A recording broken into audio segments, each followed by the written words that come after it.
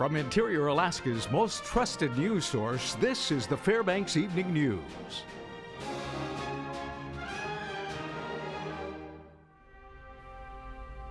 Good evening. Opening argument started this morning for the trial of former Alaska Nanook hockey player who was accused of rape that occurred last year. We have more now in this report.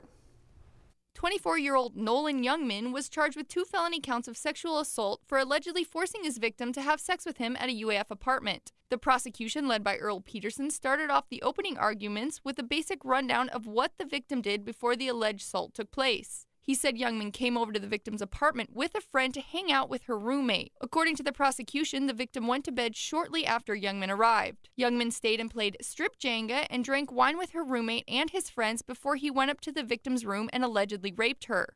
He was on top of her. She tried to push him off. She kept telling him no. She kept telling him stop. And as she tried to squirm, put his hands and pinned down her shoulders and held her there while he continued to have sex with her.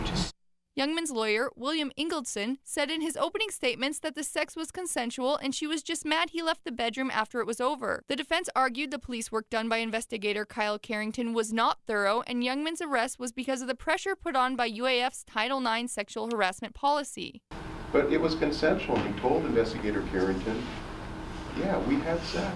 We had sex that night and told him everything. And investigator Carrington, right after that, arrested him. So he's heard Nolan Youngman say we had sex. That's all the evidence he has now, and he arrests him. He hadn't done the lab test yet to check that, but more importantly, he hadn't even talked to the 2 other people that were there. U.S. crude oil prices slid today, hitting 12-year lows as domestic stockpiles continue to grow. That translates to the lowest gas prices in Alaska in nearly a decade. Alaska North Slope crude oil yesterday was at $28.39 a barrel, and it's even lower on the international market. Brent crude closed today just above $30 a barrel. Patrick DeHaan, a senior petroleum analyst at GasBuddy.com, said OPEC still appears to be the driving force behind the low oil prices. OPEC and other producers have been talking about cutting production, but so far no deal has been reached. Current oil prices are causing major issues for the Alaska state budget, which depends mostly on oil production for revenue. Oil has fallen almost 75% since mid-2014 as global crude output exceeded demand. In some states in the Midwest, gas prices at the retail level now at the lowest since 2004. In Alaska, it looks like prices the lowest since early 2007, so not too far off the mark is Alaska, where statewide average today a mere $2.23 a gallon. Oil again today down another $1.24 to $26.21. The decline at the pump still oil being a main culprit. An Anchorage Democrat has introduced legislation that would levy fines and potential jail time for people caught trapping too close to public trails in Alaska. House Bill 306, introduced this week by Representative Andy Josephson, prohibits the setting of a trap or snare for animals within 200 feet of a campsite, recreational beach, roadside rest, scenic site, or public trail.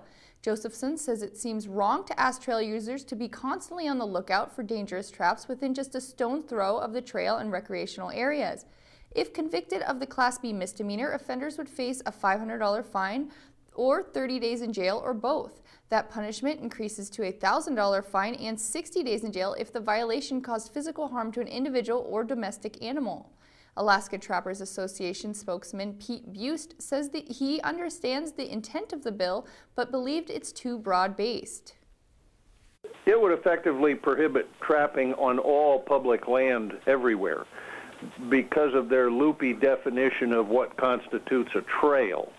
Basically, any footpath or place that anybody would walk would fit that definition. We certainly don't encourage trapping on heavily used public trails.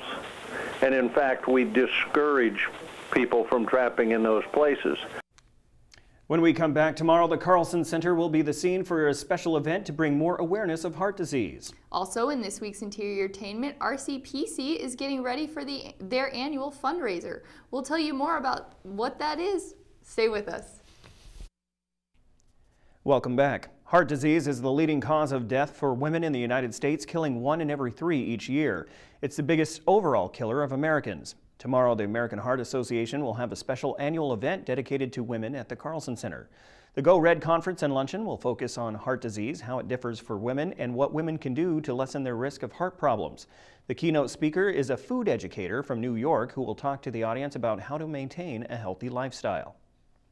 So Go Red for Women is a movement that teaches women about heart disease, and it's the #1 killer of all Americans, but oftentimes women have different symptoms than men do, and so it's really about expressing those differences so that women can be aware and get help sooner.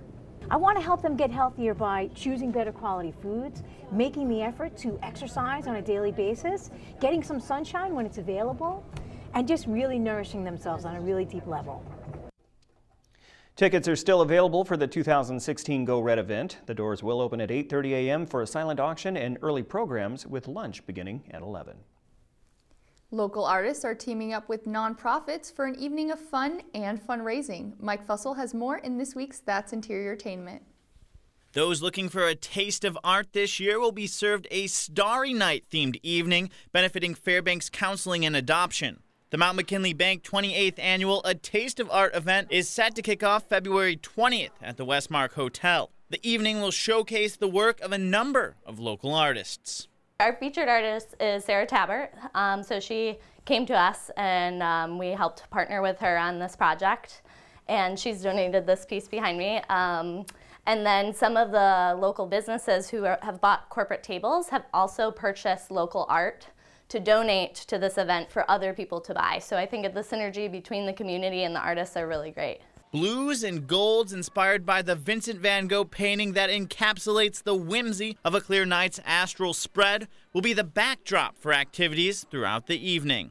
So we'll have dinner auctions, we'll have a dessert auction, and we have lots of art covering the walls of the Westmark Gold Room. Proceeds from the event will help fund Fairbanks Counseling and Adoption programs. Fairbanks Counseling and Adoption has been serving the Fairbanks community for almost 40 years. And when people ask, what is it you do at FCA, I tell them we're all in the business of families. We are literally in the business of making families stronger and helping to bring them together. So Taste of Art helps us come up with the resources to help create strong families in the community. And when you have strong families in the community is stronger. FCA assisted 122 teens last year, serving more than 10,000 meals. The adoption department worked with around 150 families, exploring the possibility of taking in a child. Well, I think as a lot of people in the community know, with the budget problems with the state and with diminishing resources from both the federal and state governments, agencies like ours, we count more and more on the community to come out and help support us through the fundraising efforts. So it's a very important event for us in terms of helping generate the resources we need to do the work. Those interested in attending can register online at the Fairbanks Counseling and Adoption website. Reporting, I'm Mike Fussell. That's Interiortainment, brought to you by Midnight Sun Family Medicine. Up next in sports, we take a look at Nanook and Ice Dogs hockey. Then you'll see how the West Valley Wolfpack are doing in the first day of high school hockey state tournament. Plus, Lathrop gets a new head football coach. Those stories and more after the break.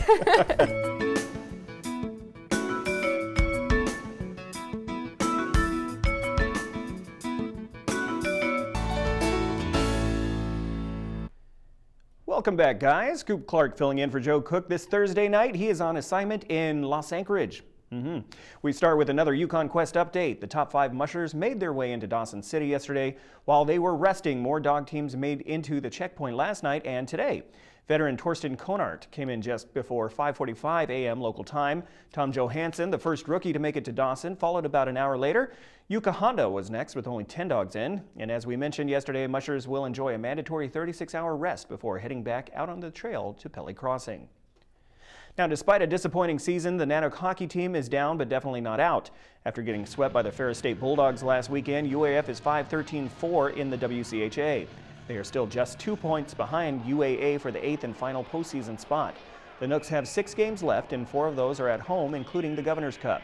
Alaska will need to figure out a way to win at home. Their last win in the Carlson Center was on November 6th. After this bye week, the Nanooks host the Falcons of Bowling Green on February 19th and 20th.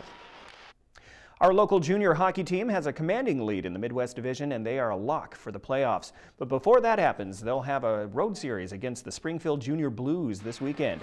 These teams met back in mid-January for the first time, and the Ice Dogs outscored them 10-2 in a sweep. The first game was tight 3-2 win before a 7-0 blowout. The Junior Blues are third in the Midwest. The Ice Dogs at 33-7-3 will can extend or maintain their 1-point lead in the overall NHL standings over Wichita with a couple of wins this weekend. And right after this series, head coach Trevor Stewart and 9 Ice Dogs players will head to the NAHL Top Prospects Tournament in Plymouth, Michigan this Monday and Tuesday. Players will compete in front of hundreds of college scouts. Now we switch to high school hockey. This afternoon in Wasilla, the West Valley Wolfpack skate in the first round game of the 4A state tournament. They took on Eagle River, a team making their first ever state tournament. The Wolfpack, last year's state runner-up, beat the Wolves 8-0 in January. This was a different Wolves team today. At the 9-minute mark of the first period, Ben Rinke scores on a power play to give Eagle River a 1-0 lead. But Stoshi Skorolowski, the career points leader in West Valley history, scores the equalizer in the second period off a Jared Lease assist. After that, Trent Burnham got really hot, making stop after stop at point-blank range, matching Lane Wood on the other side and then some. Early in the third period, Josh Lynn would score the go-ahead goal for the Wolves. Burnham burns the Wolfpack with 30 incredible saves, and Eagle River upsets the #1 seed West Valley 2-1. Heartbreak tonight for the 2015 state runner-ups.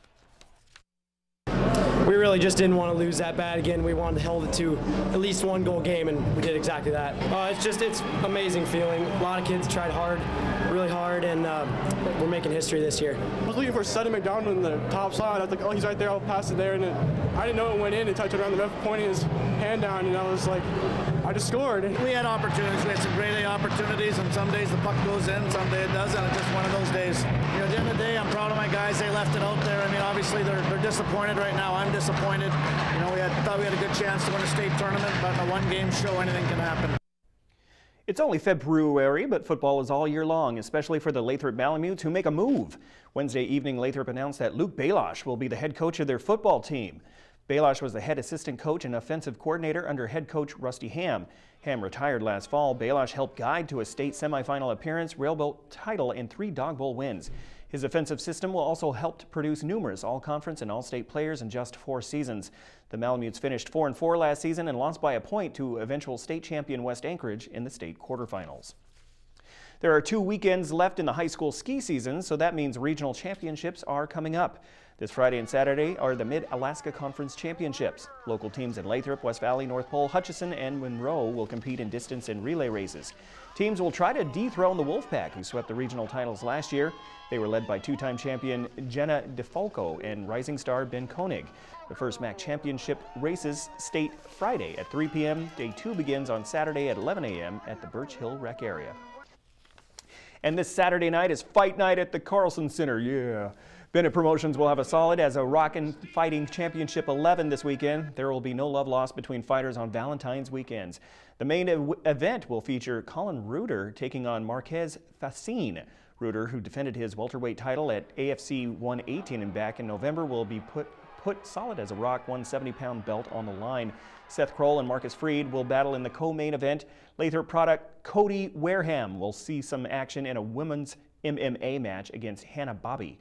The fight starts at 7 p.m. at the Carlson Center. And that'll do it for tonight for sports. Sorry for butchering all those names. Thanks for watching. Mike Schultz is next with weather. We'll catch you next time. Hello everyone, welcome back into Thursday night weather. Mike Schultz with you once again. We started off this morning with a few flakes of snow, but skies cleared out and it turned out to be a pretty nice day. We're looking at skies to be, for the most part, pretty clear to partly cloudy right on through the weekend, and temperatures will continue to warm. This is amazing. Tonight we're going to be talking about a little warmer tonight with scattered clouds. You might even see some more auroras if the clouds clear out for you. Also, the weekend is looking just fantastic. Really, really nice weather. And you know what? Then there's no end in sight for the above normal temperatures to continue all the way through, it looks like all of next week. So this is really amazing weather we're talking about. What's going on as far as the satellite picture? You can see a lot of rain moving across southeast Alaska, and that's about it. No real organized systems down in the Gulf of Alaska. A little bit of shower activity moving across the Kenai Peninsula and the Prince William Sound area, but around the Fairbanks area, nothing going on there at all. As far as our map is concerned, over Ketchikan, against the rain was falling today. 50 degrees for their high, 40 degrees and some rain around Juneau. Just partly cloudy skies at Anchorage, but right at freezing, 32 degrees. Kodiak, more showers, 37 degrees. Cold Bay, 40 and cloudy. And over the west side of the state, a little cooler temperatures there. 12 degrees at Bethel and only 5 degrees at Nome. So a little pocket of cold air parked over that area.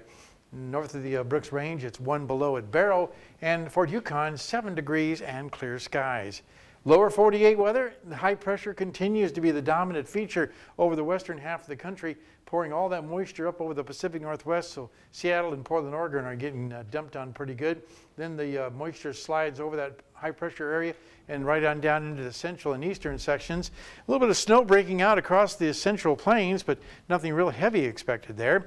And as far as the hot temperatures, well, look what's going to be happening tomorrow in California.